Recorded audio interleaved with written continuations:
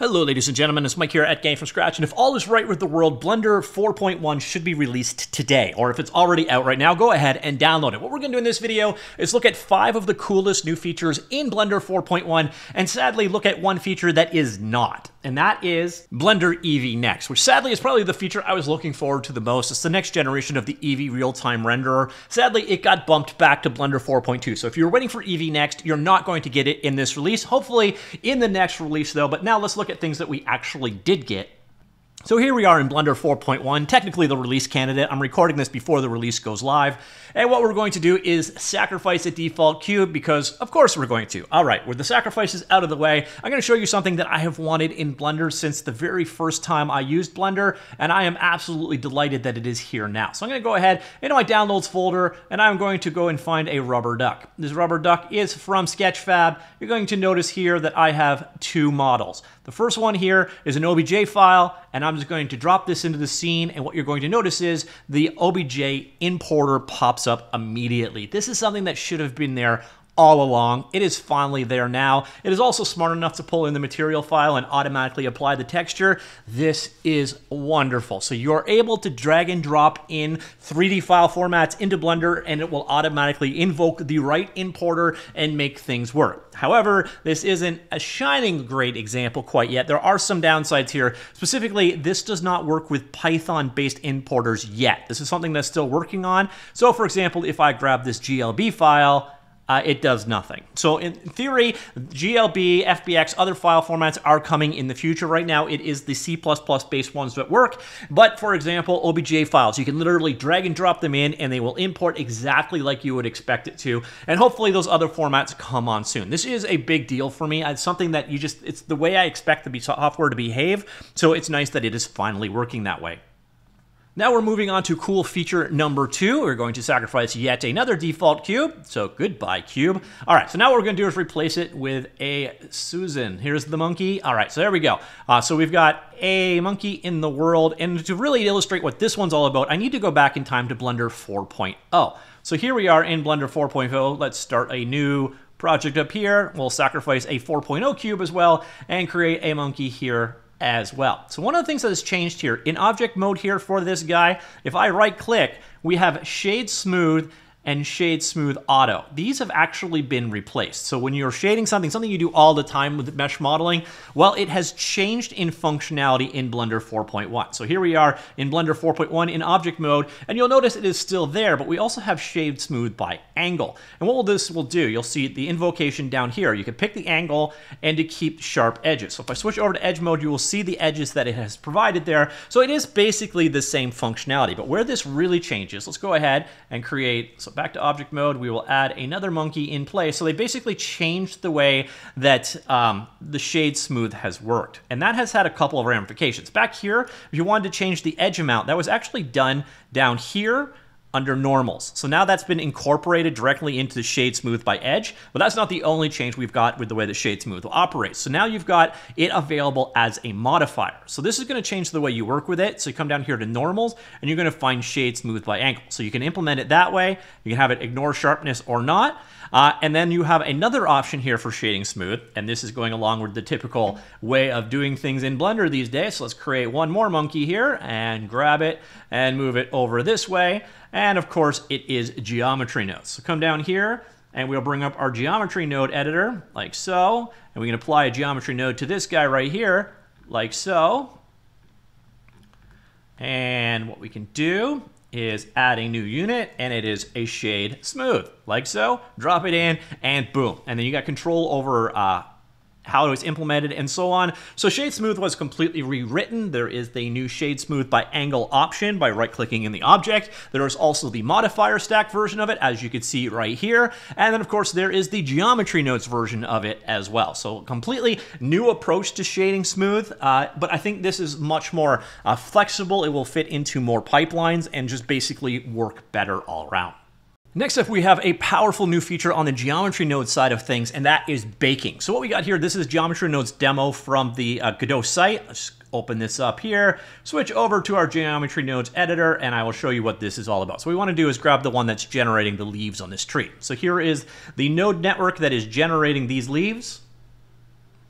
Let's scroll that up and into view. So you got this thing, it calculates, does a bunch of things over and over again. But what you might find is that you just don't want this network to run again and again and again and again. There's this huge performance randomization. Let's say you have hundreds of trees in your scene. That is not ideal because basically it is looping through this entire process to create the leaves on this tree. So what you can do now, and this is really cool, is I can come in here and I can add a new node of type bake. I'll just drop that in between there, and now this can be baked.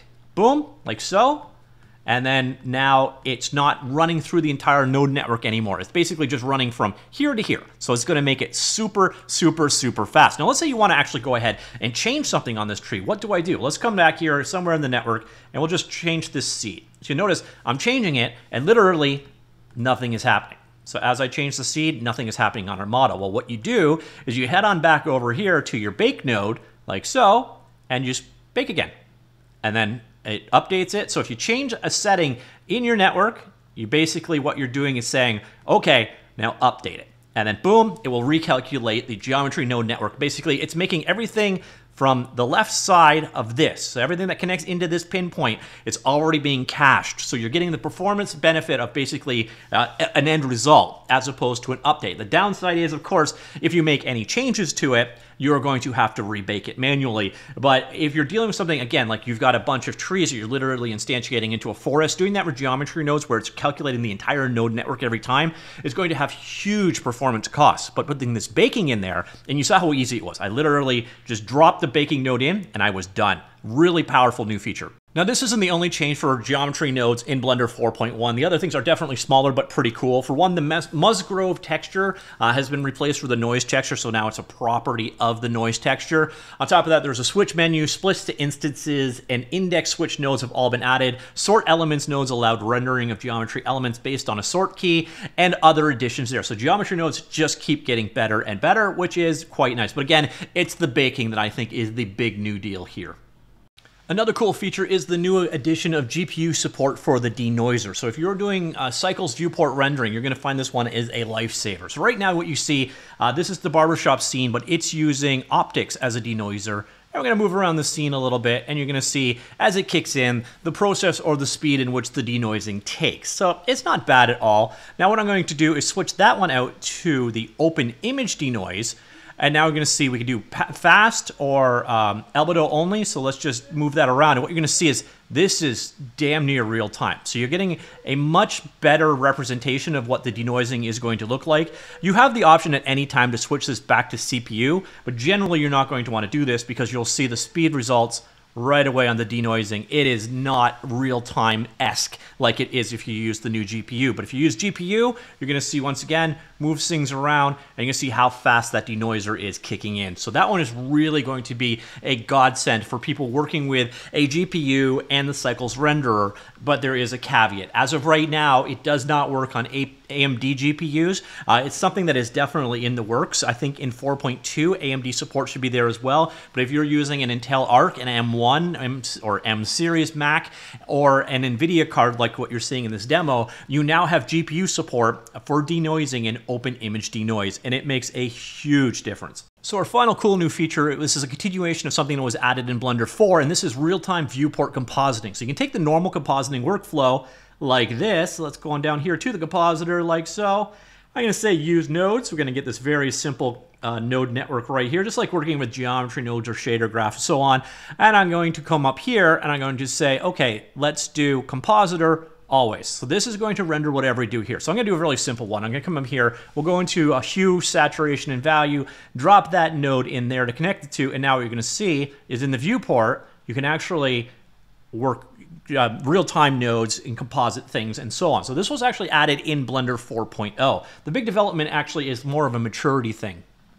So once again, here from the release notes, we see that they have added the nodes Vector Blur, Defocus, Crypto Matte, and Keying Screen. And the key thing here is this completes support for all nodes with the exception of passes in the Render Layers nodes, which only supports image, alpha, and depth passes. So basically, this new compositor, the real-time compositor, has parity with that one exception to the offline or standard rendered compositor. So if you're doing real-time viewport compositing, it should now basically be the same as just compositing any other time. So those are the 5 coolest new features in my humble opinion, but there is a bunch more there. Once it has gone live, I will link the release notes down below if you want to go ahead and check out the full release. But Blender just keeps improving at a staggering rate. And tell me, what feature do you like best in 4.1? It's a shame that EEVEE Next got pushed to 4.2, but hey, I'll have something to talk about in a couple of months then. So that's Blender 4.1. Let me know what you think. Comments down below. Talk to you all later.